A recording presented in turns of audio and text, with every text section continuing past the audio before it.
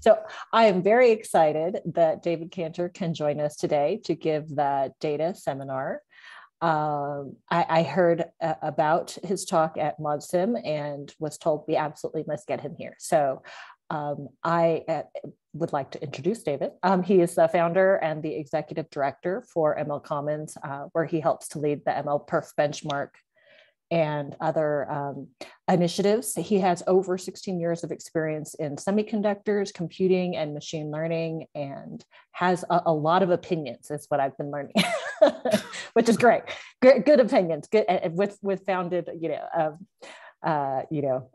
reasons as well. He founded a microprocessor and compiler startup, was an early employee of Aster Data Systems, and has been consulting industry leaders such as Intel, Nvidia, KLA, Applied Materials, Qualcomm, Microsoft, many others. So David comes to us with a bachelor's degree with honors in mathematics and specialization in CS, a Bachelor of Arts in Econ from the University of Chicago. And we're really excited to hear about the challenges and directions in ML system performance and the MLPerf story. So with that, David, it's all yours. Thank you. I also point out that I'm flattered to be invited by Berkeley, although I'm perhaps a little bit disappointed that I wasn't invited by Argonne, since they're affiliated with my alumni institution. I'll have to talk to someone about that. Yes, I do have a lot of opinions. I'll have to be a little bit circumspect with those in a recorded environment, but I hope it'll be a fun talk nonetheless. So, this talk is really kind of an overview of some of the unique challenges in ML benchmarking and how the MLPerf community has approached it. Since we are kind of focused on sort of more scientific computing and HPC, I'm going to focus a lot on training, and we might talk about inference if I have time at the end. The last time I gave this talk, I did not, so I don't want to get your hopes up too high. But, thank you for the fantastic introduction. So I want to first start by talking about MLCommons, which is the organization that runs MLPerf. We are an open engineering organization that kind of focuses on the intersection of engineering and AI. So if you think about a lot of AI organizations, a lot of them do policy work and don't really build things per se. And then a lot of collective engineering organizations like IEEE or 3GPP just don't really focus on AI or ML. And so it's sort of at the overlap of the Venn diagram, as you see here, is sort of what we think of as the MLCommons sweet spot. So that's kind of shapes our view of the world. So these are some of the folks who are involved. We've got our founders are drawn from academia and industry. We've got over 100 members if you include individuals, and I think we're closing in on about 50 corporate members, and from all different continents. We're representing 6 of the 7 different continents, and so if there's anyone from McMurdo Station, or if you know people on McMurdo Station, please send them my way, because it would be my honor to say 7 out of 7 continents. That'd be pretty cool. We do have an academic heritage along with sort of industry work, and we do really see both of these communities as being vital constituencies. So our mission is building better ML for everyone. And we really look at that, accomplishing that through sort of 3 key pillars. One is the benchmarks, that's MLPerf today. There are other things that we have maybe on the roadmap or in gestation at the moment. Oh man, I'm getting pretty washed out. Then building large public data sets. So, if you look at ML, to a large extent, what has kicked off this latest revolution was the recognition that deep neural networks could beat humans at image recognition on ImageNet. And so, you can trace it back to ImageNet and say it's all, thanks to that. And so, when I look at what do we want to do to help the industry grow, part of what I say is we want to do ImageNet for other things, whether it's speech or, MRIs or whatever, but ImageNet for blank, is one way to think about that as a way of unlocking forward progress and really helping the industry move forward and magnify the impact that ML can have on the world in a good way. And then the last is sort of best practices, which this is a little bit ambiguous, but I think of this as being focused on ways that we can reduce friction in machine learning. The chief best practice, I don't know if I have a slide on this later, but whatever, is one called ML which is really how do we take containerization and take it the next level up so that it really is truly black box, and you can just kind of get an ML model, pass it to someone, not worry about their infrastructure, and then fire it off and programmatically manipulate it by just saying, go train, right? So that, if you run an experiment, say at NERSC or Lawrence Berkeley, you can pass it off to your peers at ORNL and say, hey, here, go run this. And instead of spending months wrangling because your hardware is a little bit different, or, you put the data in the wrong directory or whatever, it just works and gets going, right? So, things like that help make ML more usable to the entire community. And then we do have a research group where we're always working on new ideas, and, some of them eventually bubble up to be full-on working groups. So, MLPerf HPC, which, Steve has played a really big role in, is one of those that sort of started out conceptually as a research project and, is now really standing on its own 2 feet. So that's a little bit of background about MLPerf. Our benchmarks, now dialing into sort of the focus for this talk, really do span from microwatts to megawatts. So, that gives us many, many, many orders of magnitude.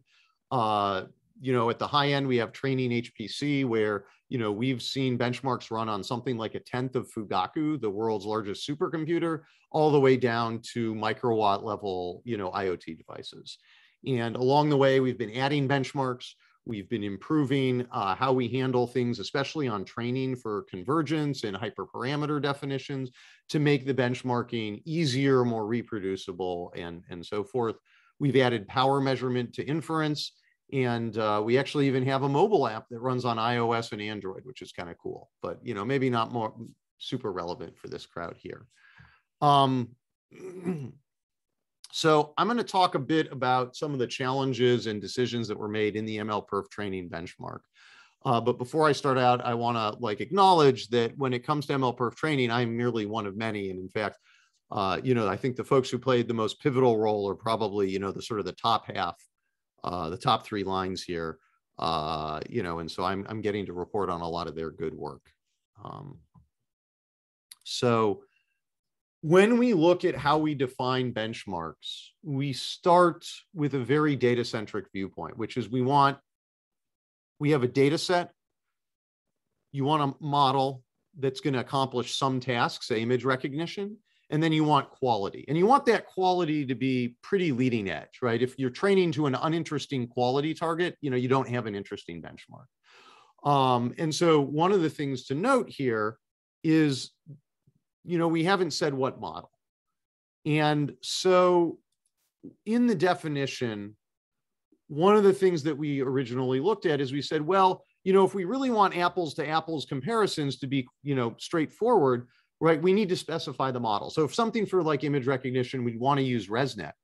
But the reality is that when you specify a model, you are implicitly picking some winners and losers, and you're also precluding algorithmic innovations, right? You might say, just to take ResNet for example, there's the ResNext networks that are sparse as opposed to dense layers, and that's going to favor a different type of architecture, right? So we have an open division where you can modify the model, bring your own model, do almost whatever you want to really highlight more innovative approaches, and then we've got this closed division where you're going to use something that's mathematically equivalent to our model to ensure a high degree of comparability.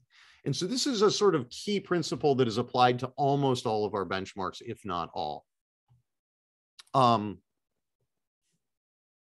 So when you look at the training suite, this is sort of an inventory of the models, the data sets, and the quality targets that we have for the different training benchmarks. Now, this does not include the 3 MLPerf HPC benchmarks. You can read about those on our website, or you can go talk to Steve. I'm sure he'd love to tell you about it and get you involved in helping to contribute to them and run them.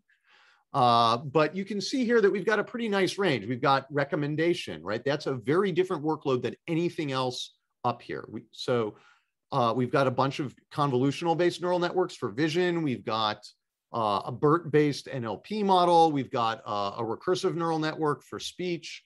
We've got some 3D segmentation and reinforcement learning. So there's a nice span here,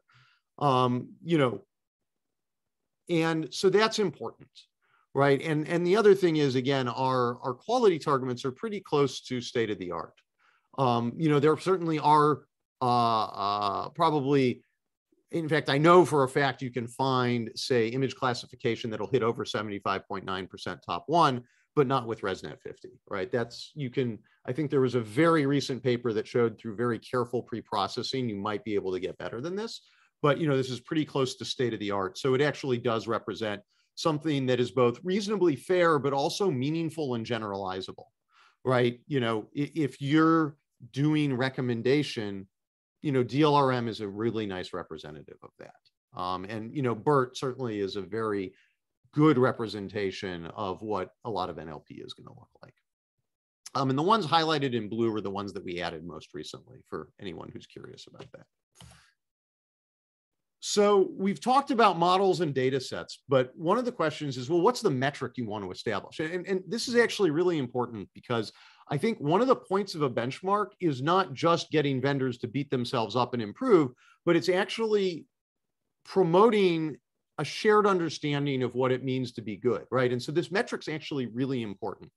Right, we were talking before the talk about Glenn Lockwood wrote a blog post saying that IOPS are an evil metric for storage because, to summarize, they're probably not terribly representative. They're overly simplistic, right? And so that's a great illustration of why it's important to pick the right metric. So the metric that we picked was time to train. And the only real other option that was suggested was sort of throughput, like, samples per second processed. Now, time to train has some very significant advantages that I want to talk about. And some disadvantages. So one is it's the most representative of what your customers care about, right? Like knowing the time to train, that directly corresponds to what a user will experience. So that's good. It also captures a lot of important algorithmic and numerical trade-offs, right? So if you look at a lot of training, there's actually a lot of training done in FP32 because it's the most accurate, right? And so there's a lot of people who are interested in doing training in reduced precision, and that's fine. But in some cases, it may increase the number of epochs that you need to converge. In an extreme case, you may not converge to the right accuracy, right? And so again, in keeping with, let's align the benchmark to what creates value, that's a very important step because it forces people to make trade-offs against, actual accuracy and time to train, right? If you can train in int8, that'll certainly boost your throughput. But if you can't get to the target accuracy, then, you do not have a solution that is valuable. And I think that enforces these trade-offs as well as exposes things like increasing batch size, pretty typically increases the number of epochs, right? So we want to expose those trade-offs, which we think are critically important. Now, the downside is it is computationally expensive. A lot of our benchmarks take about a V100 a week, and some of the HPC benchmarks might be longer. It is computationally expensive, and it's high variance. Unfortunately, convergence is an intrinsically stochastic thing, and we'll talk about that in a little bit later. But ultimately, we felt it was the best choice. And this also requires that you use real data, I want to point out. And that's actually critically important because in a lot of cases, using synthetic data will not get you meaningful results on ML. And so you have to be very, very careful about that, right? If the data distribution is not right. As a simple example, if you have some sort of like mask RCNN, which has, a proposal-based, you identify regions of interest and then you start doing segmentation and object detection within there. If you use bogus data, you will not get the right numbers of regions of interest as you train. And so you kind of don't get a useful answer out of that. So, something to keep in mind. So in defining this metric, we had to actually exclude some things from the time to train. And it's important to call those out. So we have system initialization. That depends a lot on how your cluster is implemented, and we don't really want people to go out and like optimize, pretty significant clusters just for our benchmark, right? If you look at some of the clusters that training is run on, in the early days, it was 64 processors or accelerators. These days, it's 4,000. That's a really big cluster, and we don't want people kind of trying to, really game the system in ways that don't add direct value. So again, model initialization, that becomes a disproportionately large part of the training time for a big system, unless you use a big data set, right? And in order to keep the runtime reasonable, we can't use giant data sets, right? If you look at like some of the recommendation systems out there, for example, I think Baidu, they've said that their embedding table alone is 10 terabytes. Our recommendation model is an order of magnitude smaller, in part because we want the time to train to be reasonable. And so, because of that, we need to adjust out model initialization. And then also data reformatting. We don't want people to worry about like what data format things are in. So we let you sort of pack and unpack and rearrange in a sort of principled way for free. Right? Because, otherwise then people start arguing about, well, what format did you put the data in? Oh, you picked a format that doesn't advantage me. Like we shouldn't be arguing about those things.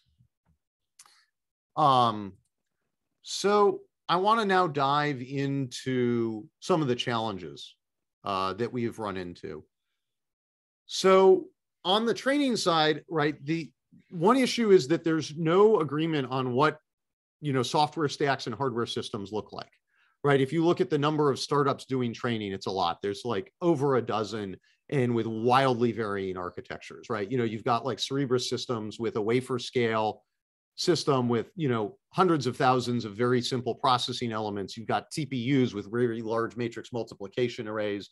You've got all sorts of other things in between. You could conceivably train on an FPGA, et cetera, et cetera, et cetera. And you also have different software stacks, right? Some companies have proprietary ones, like Baidu uses Paddle. Many cloud vendors have their own preferred stack. There's TensorFlow and PyTorch, which are, the two heavyweights. And so what this means is, from a comparison standpoint, we can't even use the same code, let alone the same executable, to get this apples to apples comparison. So this makes things pretty tricky. Another issue, which I sort of alluded to before, is that we run at different scales, right? Certainly training with a 4,000 accelerator system is pretty interesting for some of these cutting edge models. But, there's also people who, all they want is maybe 2, 4, or 8 accelerators, or even maybe just a standard server running, in sort of a workstation-like configuration. And so that's valuable too. And those are like very different scales, which means in many cases, you're going to want different batch sizes or different optimizers.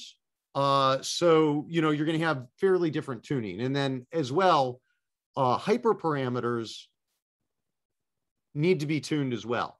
But hyperparameter tuning can be very expensive, and it's not clear that that's actually super productive.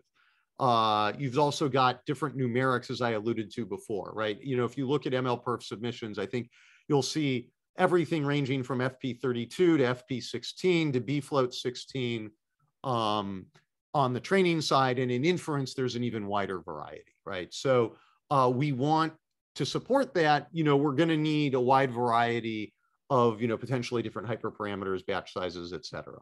So that makes things hard as well. And then the last thing that I mentioned before is convergence is stochastic, right? So typically when you train, you will initialize with random weights. That random weight initialization can have a pretty big impact. Anecdotally, I can say, I've seen cases where performance is varied by 20% run to run due to weight initialization. So you can get lucky. You can get really lucky, and that makes benchmarking hard. In addition, we're talking about floating point, and floating point numerics are, sort of inherently hard to reproduce. Especially once you start talking about some accelerators have stochastic floating point, where sort of the rounding may be performed somewhat stochastically. So there's a lot of things that make ML training just really tough to tackle. And so, next I'm going to talk about and illustrate some of these in more depth, and then talk about the answers. So, here's an example of convergence variation on ResNet, and this actually looks pretty good. So what you can see is we've got 5 different runs, and they all basically converge around 60 epochs, more or less. So that's great. You know, the curves are a little unstable early on, but the convergence looks pretty good. So let's talk about something where convergence is bad. So Minigo, this is our reinforcement learning benchmark that's sort of a variant of AlphaGo, I believe. And what you can see is that it's not actually super clear. I mean, the average is probably around 40 epochs, but you're seeing things as low as 30, as high as probably 40, you know, somewhere between 35 and 45 is the range that it looks like. And it's not clear that there's really a rhyme or reason to that. So, you know, it's a benchmark specific thing, how the convergence works. And some benchmarks are just trickier than others. You know, so that's an example of how convergence can be tough. Wahid, did you have a question? And by the way, I didn't ask, but do we want to ask questions in line or at the end? I'm comfortable either way. Yeah, I think normally we allow some questions in line, but if it's getting crazy and you're not getting to stuff that you want to talk about, then just tell people to stop. Okay. But I was just trying to understand this and whether it was like saying that a different experiment with the same seed was actually still right. So I think each experiment here comprises 5 runs, each run with a different seed. I think. I did not run these experiments. Okay. Yeah, for whatever reason, our budget does not, you know, our paltry budget does not include large supercomputers. This was probably done by Nvidia or Intel or Google. Okay, great. If I had to guess, I would say Nvidia. Yeah.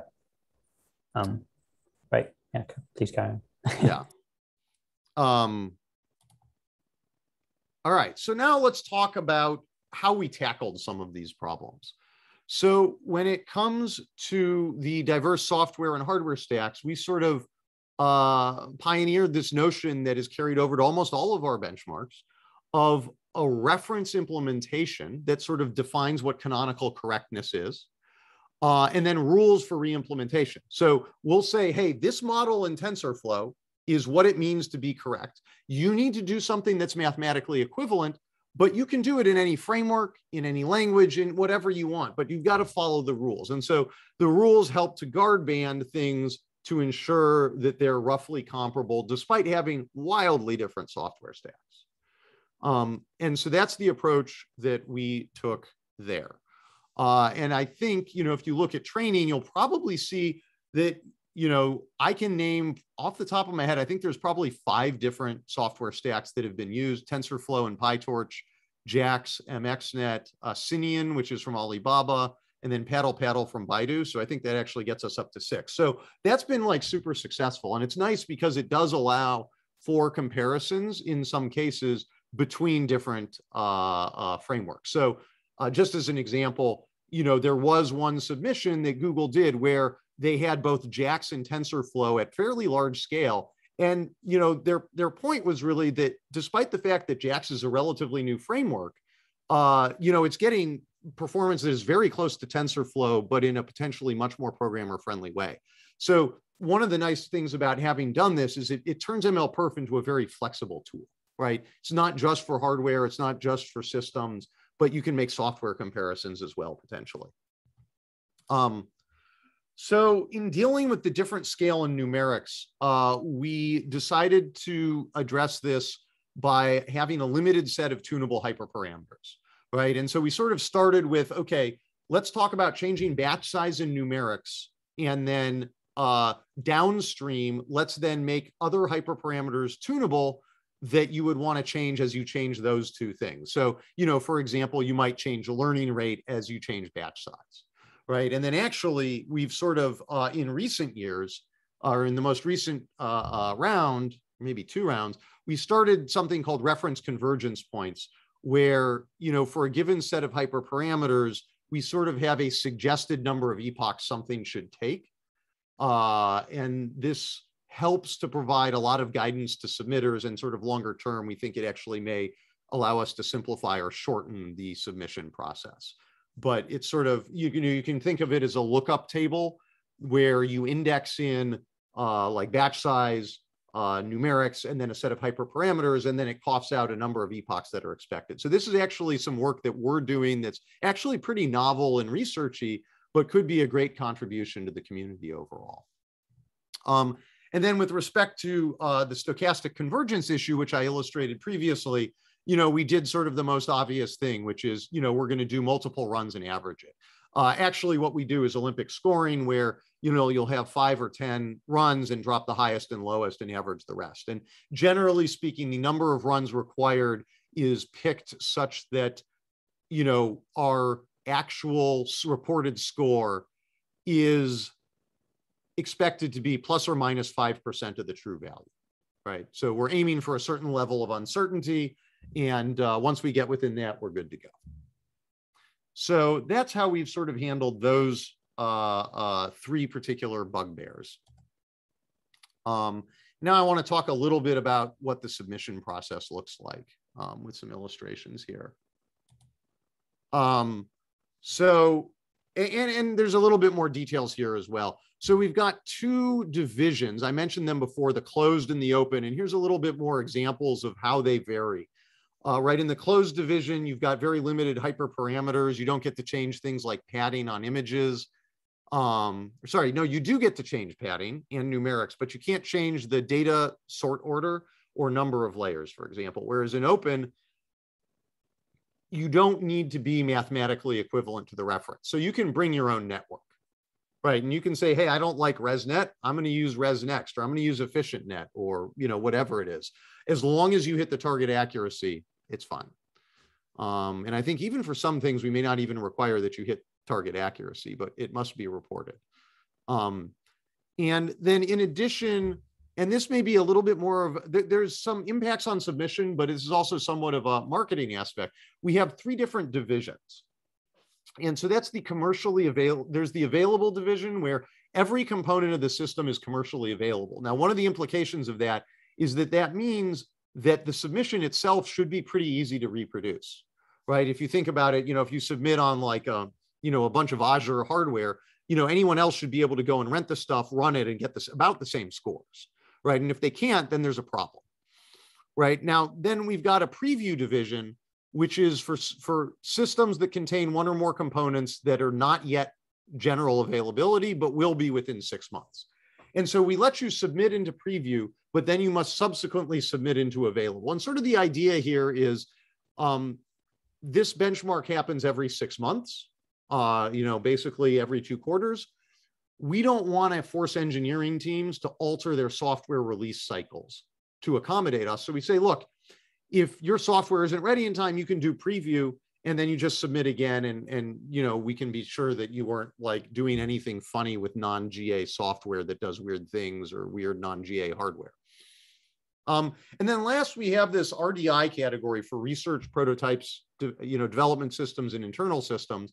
So this would be, for example, for things that are just not publicly available. So we've actually seen a bunch of people submit FPGA prototypes of systems, which is really cool. If you think about what that does for the community, that actually gives folks the ability to start working on their software stack, well in advance of getting hardware, which is really cool. So, the way submission sort of works is you're going to start by looking at the reference implementations, like take a look at the rules and join the submitter working group to figure out what you're really doing. If you don't join the submitter working group, I have to confess, our documentation is not the best in the world. And, this is a complicated enough area that if you try to show up and submit without having asked any questions, like it'll be really impressive if you can make it. I mean, we have had some folks who did this, who like literally showed up like right at the 11th hour and had only read the rules and had not really attended.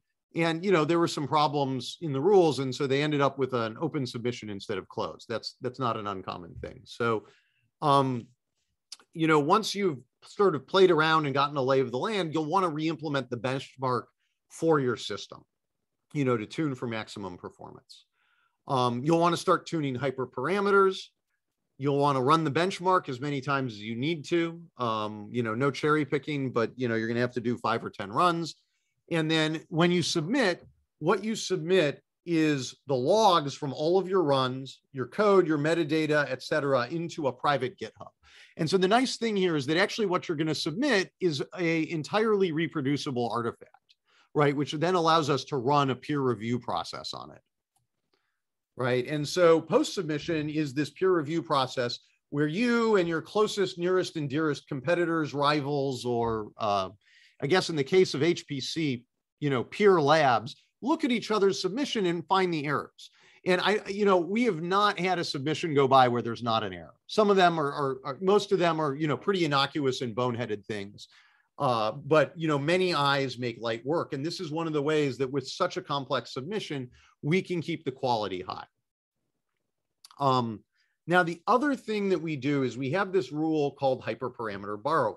So as I mentioned before, hyperparameter tuning can be really expensive, and therefore it would advantage some companies that have massive training resources over others, right? And so we have a rule that says you can submit with hyperparameters, but anyone else can take those hyperparameters and use them if they are awesome, right? And this has two things. One, it drives the industry forward by kind of figuring out what good hyperparameters are, but it also sort of levels the playing field between organizations that are willing to spend a lot of time on hyperparameter tuning and hopefully disincentivizes them to do that, and smaller organizations, right? How do we keep things fair for startups and big companies alike?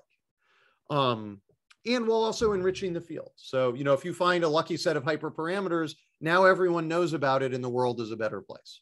And then last, once the review is complete, we actually post all of those artifacts under an Apache 2 license, so customers and end users can go grab it and run it themselves and learn from it. So, again, how do we drive the whole industry forward? And that's the point of the process. And then, of course, we're going to celebrate because it's a non-trivial endeavor. And we like to celebrate with cake when we can actually get together, but, it's been a while. Probably good for my belly, but. So I have a question here. Question? So if you have your best parameters, why wouldn't you use them in the post submit to give you an advantage, for instance? So you cannot hold back hyperparameters, right? So, but you can borrow hyperparameters from others. So in the second round, it should be either your first or you need to reference someone else. It cannot be any modification. Yeah, it's not arbitrary. It has to be a set of hyperparameters that were already submitted. So what this means is, you have to submit the hyperparameters, and, it just limits the advantage of, really going out and trying to find the best hyperparameters. That's really the point there. Okay. So you need to review, like in the post submit, that the hyperparameters should have appeared in the first submit. Yes. So during the post submission process, everyone can see everyone else's submission, or, all the people who submitted get to see all the submissions. So, if you and I both submitted, I would get to look at your hyperparameters. And if I think they're better, I can go and borrow them, right? And if you think mine are better, you can borrow them, right? So that's the way it keeps the playing field level. Does that make sense? But you can't use like an arbitrary new set of hyperparameters. Okay. So are all submitters required to be part of the review process, or is that something that's purely voluntary? You could not participate, but your submission must be reviewed. We don't publish results that have not been reviewed because the likelihood of something going awry is too high. Right, but someone will review it if I submit, even if I'm not a reviewer. I mean, there's no guarantee, but it's very likely. I mean, to be perfectly honest, there probably are some folks who submit and no one looks at their submission. But, if you look at training, we've had between 3 and, maybe a dozen submitters. And so between that, there's a very good likelihood that anything interesting has been reviewed. Mm-hmm. I can't promise that every bug has been caught, and we explicitly sort of don't care about bugs that are under 2% cumulative performance, just because, again, the level of uncertainty of the score is 5%. But, it maximizes the likelihood that everything gets reviewed. So for the open division, is there someone who says, ultimately that it qualifies? Because there's so much wiggle room in there. Like how do you know it qualifies? It would be kind of hard to submit and not qualify. Okay. So, but yeah, I mean, open to submissions are reviewed just like closed submissions. Okay. And, we do require specifically for any available system, it must be something that can be reproduced, right? That's not optional for a commercial system. For preview and for RDI, it is. As an example, I think Google submitted the TPU v4 in RDI well before it was publicly available to anyone else, right? And so in that case, you can't really reproduce it. Now, I think other submitters did reproduce sort of the number of epochs to train using that model to make sure that it passed the smell test. But obviously no one else could get the actual execution time because no one else could get a TPU v4 at the time, right? But for, something that's all commercially available components, it should be absolutely reproducible. So, all right. And so this is what a submission round looks like, both before and after. And I believe these are the folks at Google, and you can see they're very hard at work right down to the last hour. And you can see they're pretty relaxed afterwards with a party. So, yeah. So, I think we're about halfway through the talk. And I want to talk about some of the things that we've learned along the way and some of the interesting data that we've got. So I think the first thing is it's pretty great to see the impact of good benchmarking. Right, we set out with a clearly defined set of problems, as I articulated before. And, the net result is we're getting all sorts of folks from all across the industry to really compete on best performance, right? And we've got results that show what works best.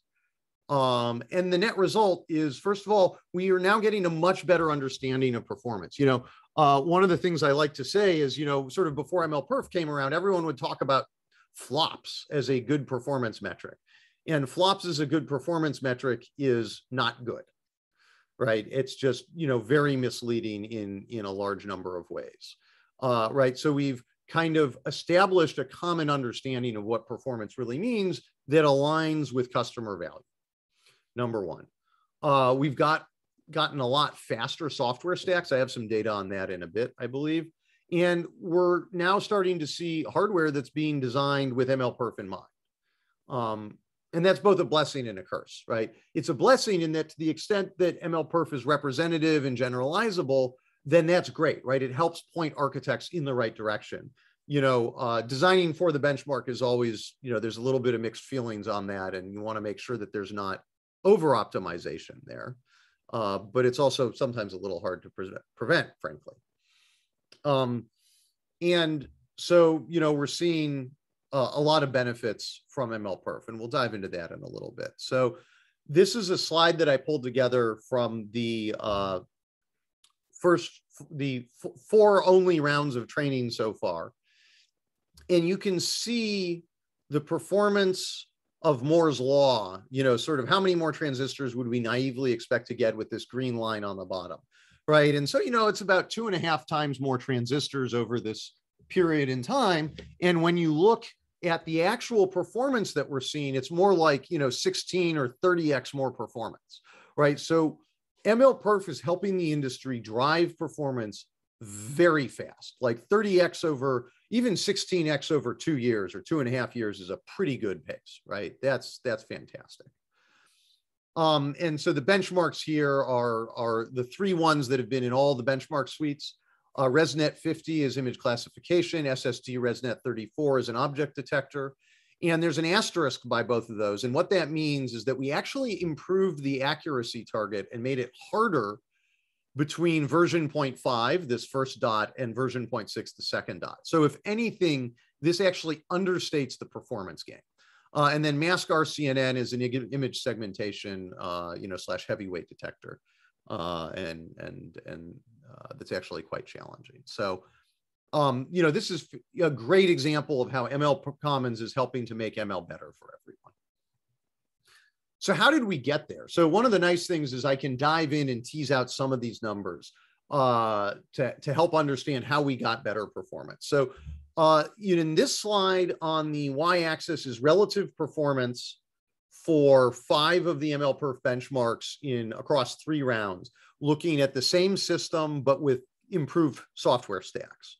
And so what you can see is that, and again, we improved accuracy targets on some of these, but that we were able to boost performance through purely software alone by somewhere in the neighborhood of, nothing at all in the case of NMT, although the accuracy went up, but, over 2x for mask RCNN, about 2x for ResNet, for transformer, about 1.75x. Those are pretty significant improvements due to software alone. And again, same system size. So, this is a great example of how MLPerf can help to drive value for everyone, right? These are free performance improvements for everyone in the community, at least everyone who updates their software. And the other thing I'd point out is this is a comparison against a fairly highly optimized baseline, right? This is not like, comparing GCC 02 versus GCC 00 versus 02, right? This is someone tuned for the benchmark as best they could the first time around and every subsequent time. So this is actually a really nice comparison. So one of the other ways that we're seeing a lot of performance is system scale. And as HPC folks, I'm sure this will resonate since, you look at some of the large scale, exascale supercomputers that we've got, and they're at a very large scale. So this is a comparison of the number of processors, whether CPUs or accelerators, in the largest submission for MLPerf version 0.5, 0.6, and 0.7 over 5 different benchmarks that were in those suites. And so what you can see is, first of all, there's a bunch of interesting things. First, each benchmark scales differently, right? You look at mask RCNN, and it is capped out at about 512 processors in this comparison, while quite a few of the other ones are at 4,000, right? Each network is different, has its own challenges, and so that's great. It's an argument for diversity in the benchmark suite. But what you also see is that the amount of parallelism has gone up by, in some cases, 64x over time. Now, performance does not increase quite the same with parallelism, since typically you will need to increase the number of epochs. So you're doing more work to get that parallelism, but you're driving much higher performance and better overall time to solution. And, this is going to capture both improvements in software, improvements in algorithms, and potentially improvements in sort of model representation, right? If you start to use model parallelism, you may be able to scale better. So, we're seeing a lot of different things all captured together and rolled up in this chart. So,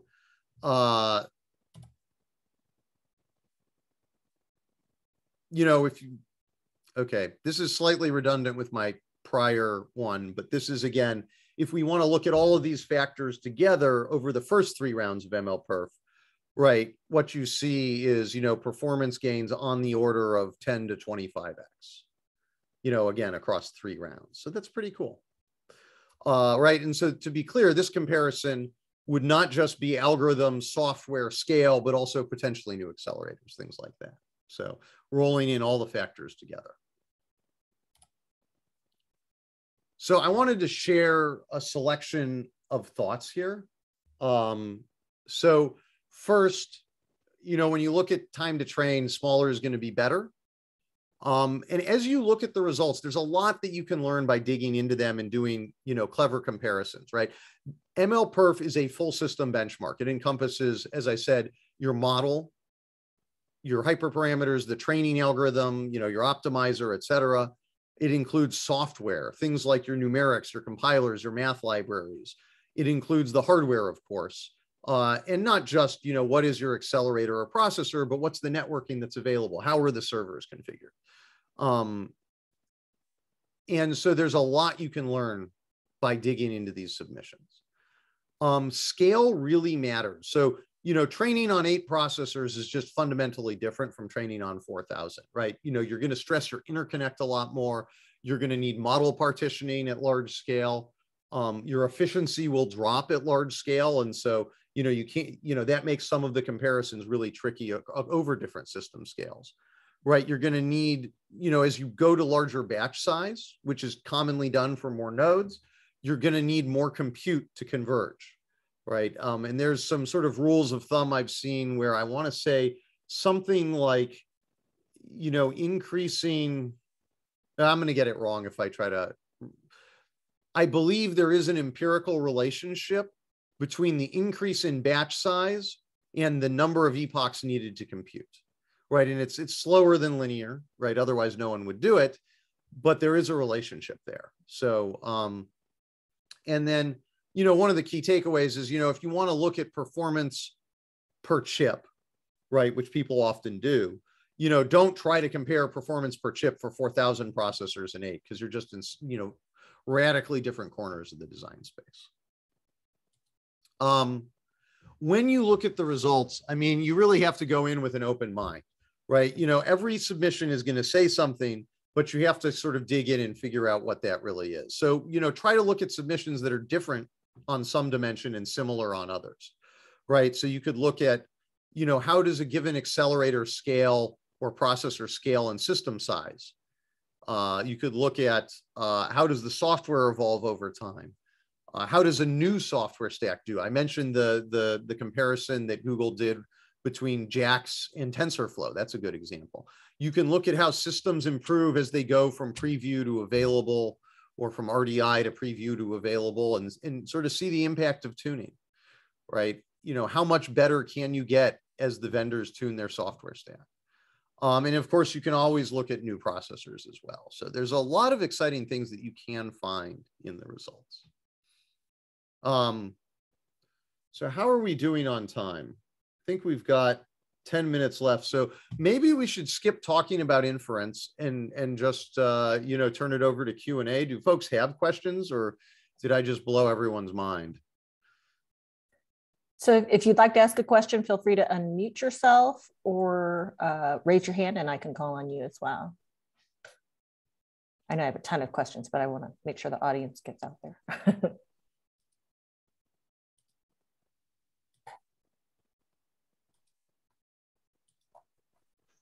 I, for one, would like to hear about inference.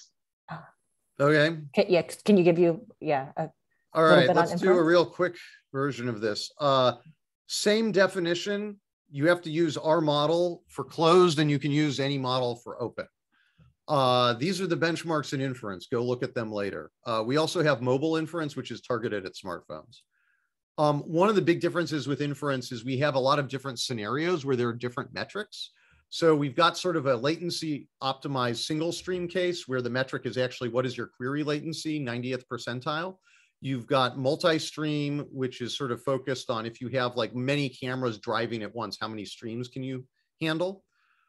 We've got server, which is sort of mimics, any sort of server type scenario, and the throughput in it, and the metric is sort of queries per second. So it's throughput, but with a latency bound. So, it might be queries per second subject to a latency bound of 99% of queries must be handled within 15 milliseconds, something like that. And then we have an offline scenario where it's just pure throughput, no latency constraints at all. Submitters on the inference side, again, have to use common weights, but they can re-implement, and they have to use our load generator, but they're allowed to re-implement their inference engines, use whatever they want, et cetera. And the load generator generates queries, times them, and then validates the accuracy of the network to make sure it's sufficient. In order to avoid a quantization contest, we allow quantization, but it must be described sort of in a, imagine like a short page-long paper type thing. And you're allowed to use a very small calibration data set, maybe 100 or 1,000 images, for example, but you can't actually retrain. And part of the reason we don't want to allow retraining is that it would provide an advantage to folks who are good at training, not necessarily good at inference, right? So we do allow quantization, again, using the calibration data sets, but no retraining in the closed division. That's for open division only. So that's a brief whirlwind tour through inference. And now I think we've got 5 minutes for Q&A. Right. Oh, and I should mention that the MLPerf training rules have been modified by the HPC working group. And I think the biggest modification is that the data has to start in like persistent shared storage for the cluster rather than in any like local node cache. Is that right, Steve? Yeah, basically. Yeah. So, all right, now let's get to those questions. Okay, Wahid? Yeah, I have a question I could ask you later. So great presentation, and yeah, MLPerf is fantastic. And I think in multiple aspects, I mean, in the way that you can, see all these surprising, new software that pops up that does amazingly well, like JAX, and the way that you can look at people's submissions and see the actual code that was implemented and use it yourself, and all these aspects. So yeah, I think it's great. I just wanted to ask a couple of questions in this session about the, you talked about software improvements, and I was just wondering, so that was across all software, right? It's not for a particular framework. You weren't comparing the submissions from one framework to in that plot, right? It was like they might have used a different framework, or in this. Yeah. They probably were all on this. So I suspect that, for example, the ResNet 50 was done using the same framework, but not necessarily. Right. Yeah, because I think there it's also been surprising how, I mean, for me, like there isn't a TensorFlow isn't really on ResNet competitive like MXNet, and I think is the leading example. I mean, it's often interesting how different models or different problems have different frameworks that ended up being the best one for that. That's correct. Yeah, that is absolutely correct, right? And I think the results do show that some folks prefer MXNet from a performance standpoint, right? And that's why we want to have re-implementation. Now, the flip side is, my understanding is that MXNet is vastly less popular than TensorFlow and PyTorch, right? So can you get that performance, if you're willing to use MXNet, right? But, we can also see what the, delta in performance might be. And that's certainly an experiment you could run on your own as well, potentially. Right. I guess I find it a bit surprising that after these things were run, that they didn't kind of converge a bit, like the frameworks kind of maybe saw, oh, well, it's potentially possible to get this kind of performance out of it, so why aren't we getting it? And yeah, so I mean, I can't tell you for sure why that is, but I can share some sort of like anecdotal thoughts, which is I think, frankly, some of the frameworks out there may not actually value that last 20% of performance very much, right? And it might be more important to have good usability than good performance. Yeah, that makes sense. Right. I mean, that's the argument for caches over scratchpad, right? Everyone knows that scratchpad memories are vastly more power efficient, vastly more performant. But, the reality is that caches are a bajillion times easier to use for programmers, until you shoot yourself in the head with some like, pathologically bad eviction case. But, right. Usability is absolutely a value proposition, is I guess what I would say. So I have a question. So for HPC, we have the top 500, and I see Eric is on the call too. We want to say like you're number one, but I noticed in MLPerf there is not a you're number one, even though time to solution is the metric. There's no one saying like crowning anyone, because there's so many, I don't know, variations to being number one. So I will point out there's a distinction between what MLCommons will say and what the submitters will say. There are definitely some submitters that'll be very clear about who is number one, and they will slice and dice it in peculiar ways. As any good marketing org, if you slice things fine enough, you can always be the best. I'm thrilled to be the best David Kanter that lives in San Francisco. I think that is true. Sadly, I seem to have a rival who lives in New York and is a movie producer, or maybe he's in LA. I don't know, but I think one of the things that, so frankly, like, first of all, I love the clarity that top 500 brings, and I really wish we could get that. I've talked with Jack about that. And, because I think one of the things that's like critical that MLPerf does is, real data, real workloads, things that are performance relevant. And I'd love to see it being widely used. I'd love to see MLPerf HPC be widely used, for all supercomputers. And, top 500 is phenomenally popular. And, it's at a different point in the design space. And, I think it was designed to scale nicely, right? Whereas, MLPerf is designed to make scaling hard and force people to do hard work. And I think those reflect different things. And one of the things I very much admire about top 500 is that single number is super easy to grasp, right? And so part of the motivation may be that, in the HPC community, in the United States, you're subject to the whims of Congress to get money. And I don't think that MLPerf is necessarily fully comprehensible to a congressperson. Whereas, for starters, bigger is better is always more comprehensible to anyone. But then, we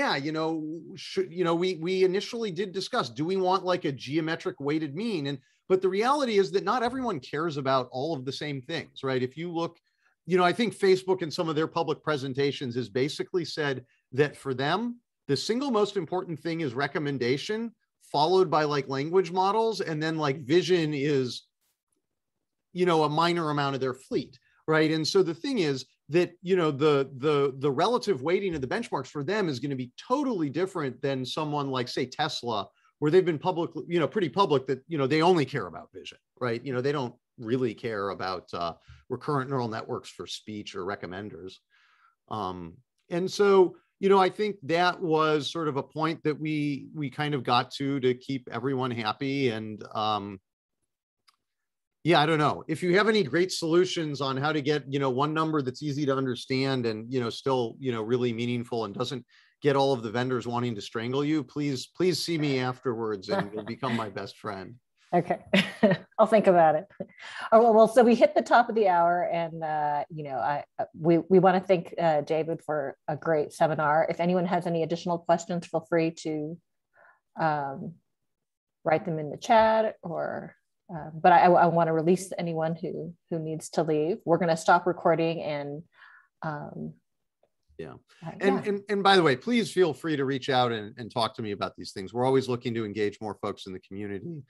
And input and collaboration. I'd love to actually, one thing, it might be nice to actually get some collaboration between the MLPerf HPC and the top 500 folks, things like that. We're very friendly and fun to work with. And I don't know, one of the guys who was working, our systems administrator, actually commented that he was really shocked at the lack of ego in MLCommons, which I took as quite a compliment. So, great. All right, thanks everyone for attending. Yeah, thank you so much, and happy to stick around and chat more. Yeah, so there are going to be some people who are sticking around. And I will. And I won't be offended if I smell funny and you want to leave. All right, I'm going to stop recording.